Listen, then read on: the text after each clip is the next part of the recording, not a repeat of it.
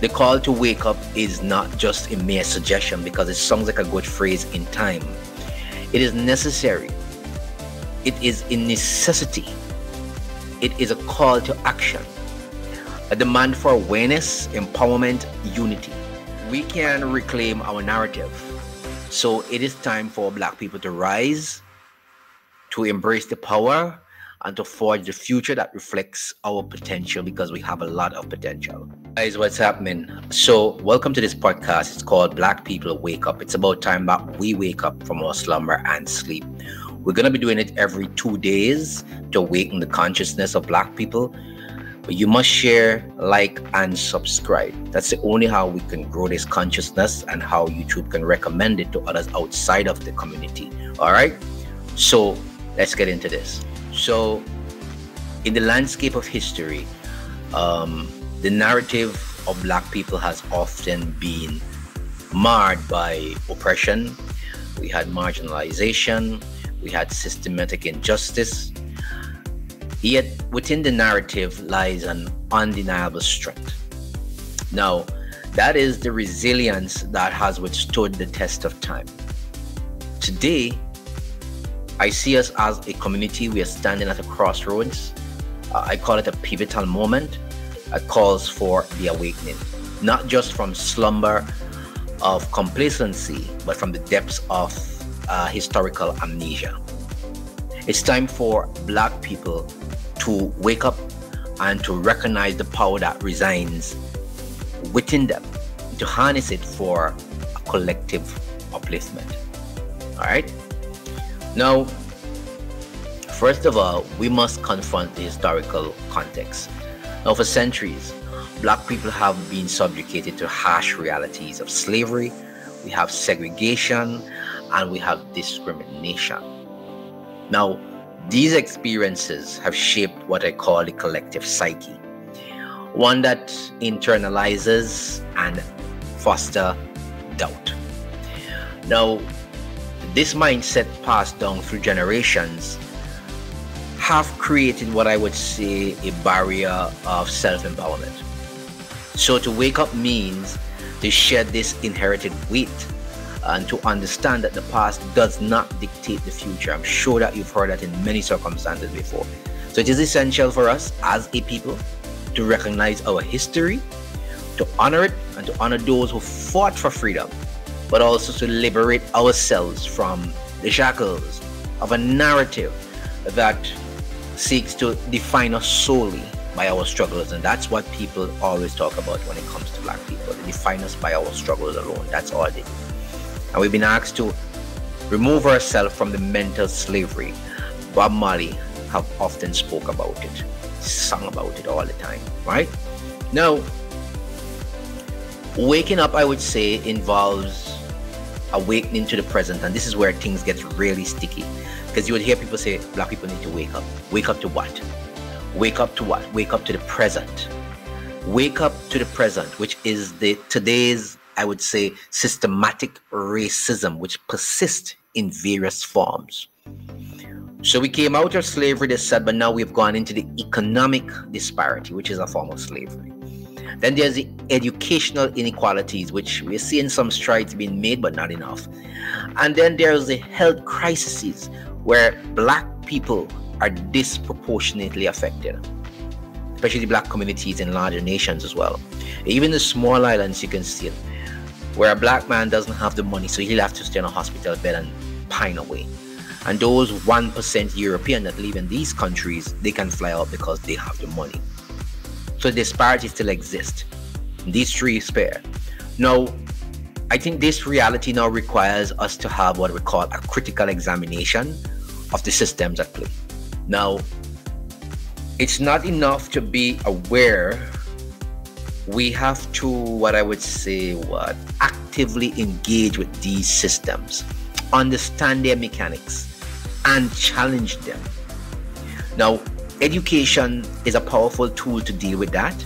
We must put ourselves in any manner to get that education, because knowledge equips us to, what I would say, dismantle the barriers erected against us. And a lot has been erected against us, so that we could empower ourselves and advocate in that regard for policy changes, to demand justice, and to go further, to build alliances that amplify our voices. Because sometimes we just have one person doing all the talking. We're not cohesive, we're not a community, and that's something that's destroying us. But waking up is not solely about the external challenges that are affecting us as a community. It also requires the internal reckoning. What do I mean? Well, many Black individuals grapple with self-doubt and imposter syndrome. This is feelings that stem from centuries of what I would say devaluation. So it is crucial now to cultivate a sense of self-worth that is independent of the society norms that we have today, or the society validation. Now, this journey begins with self-affirmations and recognition of our intrinsic value. We must celebrate our achievements, no matter how small they are. And we have to understand that our existence is a testament to our resilience. Remember now, of all the struggles we spoke about, that we're still facing today, we're still here. It is a testament to our resilience. It means that we can do it. But too many of our people just, they just lie. Like I said, with the self-doubt and the imposter syndrome.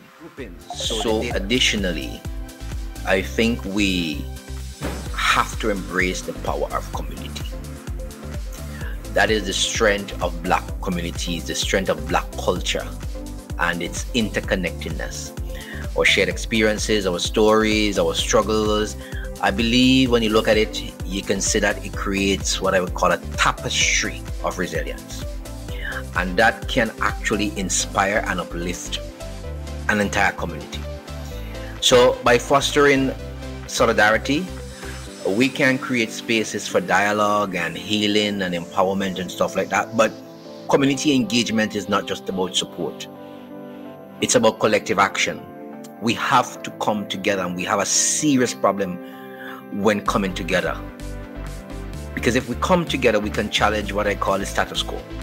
We can advocate for change, and we can create opportunities for future generations. But we have a serious problem of coming together about the collective action because of what we have gone through. They have pitted us against each other, and that is the problem that we're facing till today. Now, waking up on another level also means recognizing the importance of our mental health. They've done a lot to us in terms of mental health because of what they've done to the psyche. Those chains were not easy for our foreparents. And that kind of slavery has passed down through generations and caused a serious mental health issue. So we have to address that mental health problem. We must address it if we are to push forward. I would say, in conclusion, of course, in this first podcast, that the call to wake up is not just a mere suggestion, because it sounds like a good phrase in time. It is necessary. It is a necessity. It is a call to action, a demand for awareness, empowerment, unity. We can reclaim our narrative. So it is time for Black people to rise, to embrace the power, and to forge the future that reflects our potential, because we have a lot of potential. The world is watching, and it is time to show up, not just for ourselves, but for generations to come. Let us wake up, stand tall, create a legacy of strength, resilience, and unwavering hope for future generations. The reason why they are against us, and the reason why they keep oppressing us, is because they know our true potential. And we have to get out of this mindset. So I want you guys to share this podcast, continue to get this message out. If you don't share it, if you don't subscribe to the channel and you don't comment, YouTube is not gonna feature us in the algorithms. Commenting is very important, and liking is very important, so that we can get out, so that we can share it in other communities and we can get the message out, okay?